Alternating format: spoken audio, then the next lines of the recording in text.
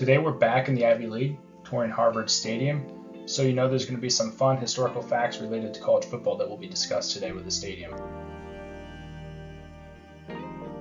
Harvard Stadium is home of the Harvard football team, which is not surprising given the name of the stadium.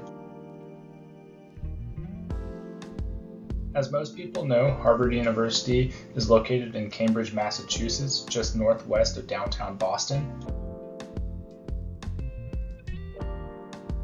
However, Harvard Stadium is actually located across the Charles River and is located in Boston, Massachusetts.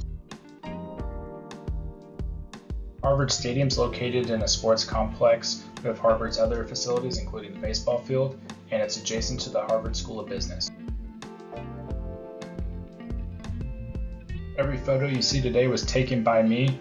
Don't forget to subscribe to the channel and like the video. You can write in the comments section what you like about this stadium. And with that, we can start the tour. Harvard Stadium is the oldest concrete structure in college sports and was the first stadium in the US built for college football. It's a simple horseshoe-shaped layout with a single tier of seating. It has a press box on top of one side, which you can see here. There are some interesting historical facts related to college football that are associated with this stadium though. One of them is the forward pass was adopted because of the stadium and field dimensions were set due to the history of this.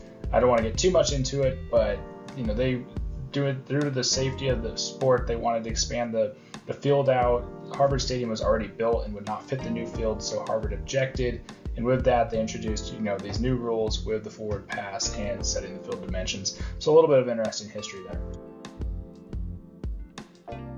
When you look at Harvard Stadium, you can see a lot of the past and present. Looking towards the past, it's very similar to ancient Greek and Roman stadiums. You can look at the Panathenaic Stadium in Greece. I did a video on that. This is very similar to that. And in the present, if you look at Ohio State Stadium, it's almost a much bigger version of this, where they would start with the stadium, add multi-tiers of seating. So it's interesting to see the simple structure, and yet you have the past and the present tied to it. Looking on the outside of Harvard Stadium, it looks a lot like the Roman Colosseum in Rome, so going back to the Romans. One thing about Ivy League stadiums, they always seem to be a lot smaller than the actual capacity. This stadium has a very small footprint, but still holds over 25,000 seats, which I think is impressive. And it's one of 4 athletic arenas to be a historic landmark in the United States. It would be a good trivia question to ask yourself, what are the other 3? Along the top of the stadium, you can see the columns going across. This is similar to the Greeks and Romans, so another tie-in to the ancient stadiums. This stadium actually opened up in 1903. It currently has a capacity of 25,000. The stadium once used to have a capacity of 57,166. They had seating going across the north end zone now.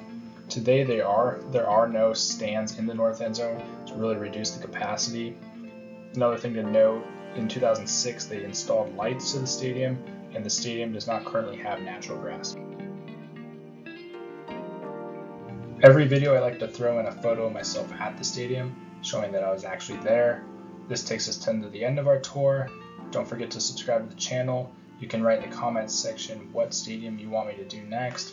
And until next time, take care.